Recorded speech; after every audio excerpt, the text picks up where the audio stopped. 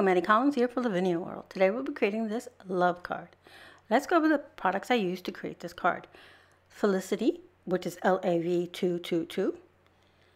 Group of Hearts Mini, which is LAV238.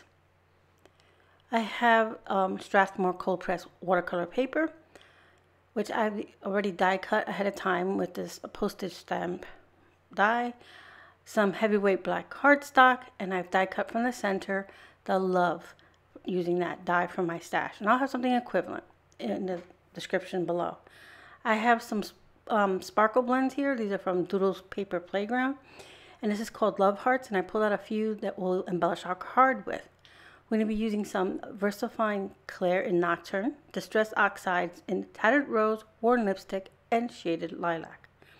I'll have a palette that I'm going to squish everything onto, some water, a watercolor brush. So I'm going to clear everything and we can get started on our project. I start by pressing my ink pads onto my palette here. My palette is nothing fancy. You can make one of your own. It's just laminated white cardstock. I'm going to add some water to not only my panel, but to the inks that I've smushed onto the palette. And I'm just going to use my watercolor brush here to pick up the colors and just lay them on the opposite corners, bottom left and upper right. And I started with the Tattered Rose, and then I move on to the Worn Lipstick, and then a little bit of that Shaded Lilac. And I even do a little sprinkling with it. Want a little bit more of that Tattered Rose, bring that in a little more further in. And then I will heat set this. Actually, I'm going to add a little more of the Worn Lipstick because I realized it had faded back a little much than I wanted, and I wanted a little bit more sprinkles. So then I'll heat set this with my heat tool, and I'm heating both sides of my paper to minimize the warping. There will be some warping either way, but at least it won't be a lot of warping. Now, I'm going to add a little bit more of the Worn Lipstick sprinkles on here, a little bit more splatter, because now they'll be more vibrant. And the color dries back a bit, so I knew that I would have it and it wouldn't be super bright. And that's not what I'm going for. I'm going for something soft, like watercolors would be. Yeah, I want soft watercolors. All right, so now that our panel's completely dry, I'm gonna manipulate it here a little bit more so it can lay flat. And we're gonna stamp. Now, I've been asked by several people that say, well, you always use a stamping positioner or a stamping platform. Do you ever use blocks? Yes, I do. I tend to like using a positioner for solid images like this, but I wanted to show you can use a block and stamp with this. So I'm just going to rub the stamps before I mount them onto my block, and then I'm going to add some ink. Now, keep in mind I'm stamping on watercolor paper, which is textured. The one thing I do is add a lot of ink when I'm doing on textured cardstock or watercolor. I apply a lot of ink, then I stamp my image down, and I press it down, and then I leave the image on there so that the ink has some time to absorb. Now, this is very textured paper, so it's not going to go on, as you can see, a nice full dark image. But I'll show you how to fix that if this happens to you. So I'm going to go ahead and now stamp our little hearts. I'm going to stamp those 3 times, making sure I turn the heart cluster here, the group, in varying ways. Now I'm going to re-ink our fairy, Felicity. So I'm going to stamp it again with a clear acrylic block and clear stamps. You can reposition your stamp. It takes a little bit of time.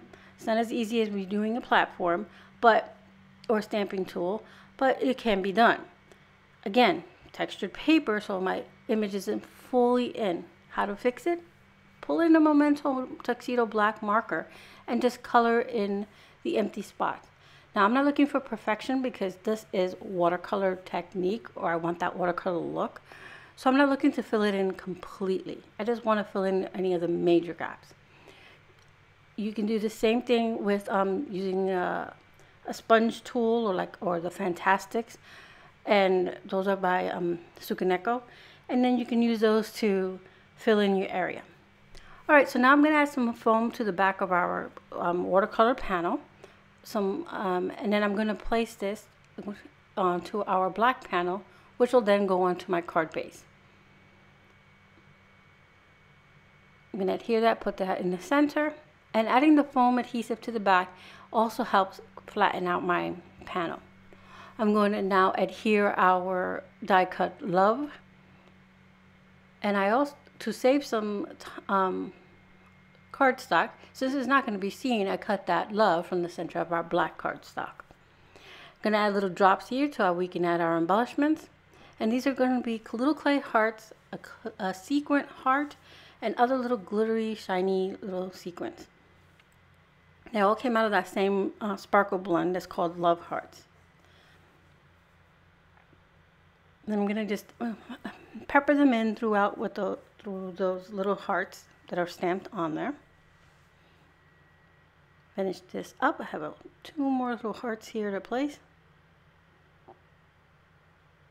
And then I see that there's all this wonderful texture and glittery towards the top. So I want to add a little something to Felicity so she doesn't get lost down here. So I'm just going to grab my Nuvo glitter drops in White Blizzard. I'm just going to go over her wings. I'm just following and tracing them out. I'm not filling them in. I'm just going to follow the stamped lines. And a little bit to her ties on her shoes. And there she is. You can see a little sparkle on her wings and then the little sparkles of the embellishments there.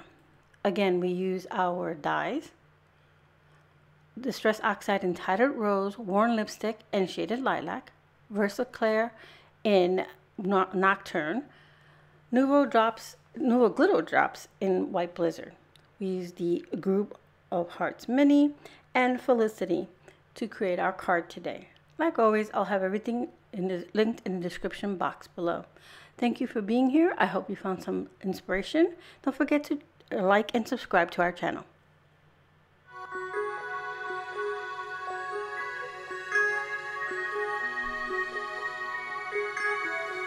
La la la.